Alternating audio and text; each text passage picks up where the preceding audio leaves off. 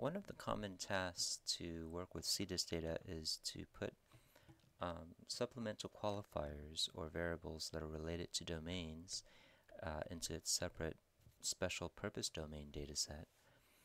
And this could be generated by a tool on the iPhone called Suppqual. So I'll go ahead and click on it here. The first thing you need to do is select the data set in which it contains the supplemental variables. So I will first select the library, and in this example, the defined data sets are here. And then I'll select a data set that contains those supplemental qualifiers. So for example, let's say I select DM. So now that I've selected the data set, I can start to select the variables that are considered supplemental. So for example, if I were to select on the default selection here, it populates the same library and data set, and I can go ahead and select the variables. These are the variables in the data set DM that I selected. So this is not a real example, but if I were to select a variable, for example, how about H units is considered maybe supplemental, and if I were to go back, I can then select on the actual domain in which it's related to. So it's defaulted here as AE, but I think since I was at DM, I'll go ahead and select this one.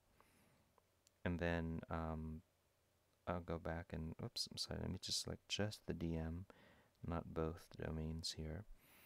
And then you can label it for a particular study. And then there's also an ID variable. This is how the supplemental data set is in vertical form. It's sorted by this ID var. So I'll go ahead and select, normally it's some kind of sequence variable, sometimes it's a date variable, so it works out better for sorting. I'll go ahead and just, for this example, use this date variable here. And then there's also a unique subject ID. I'll select the same from the same data set, of course. The default is always usubject ID, so that's fine. Now I'm going to create a new data set where this supplemental, it's called Suppqual dataset, will be created. So I can choose to create it in a different location.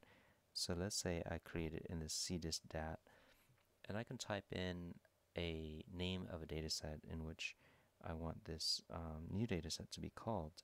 So let's say I type here Suppqual. How about sometimes it's usually sup, and then the domain DM. I'll just call it test. This is not real, but I'll just call it test. And then I'll go ahead and run it here. When I click on run, it would actually read the source data and transpose some of those values. I'll zoom in here. It generates a sample output of that transposed data set with a few rows. And you can see here, this is the actual new Suppqual test data set that it creates, and some of the values in that data set here. This is just like a proc report. And you also have the option of emailing this report to yourself or other members that are working on this project.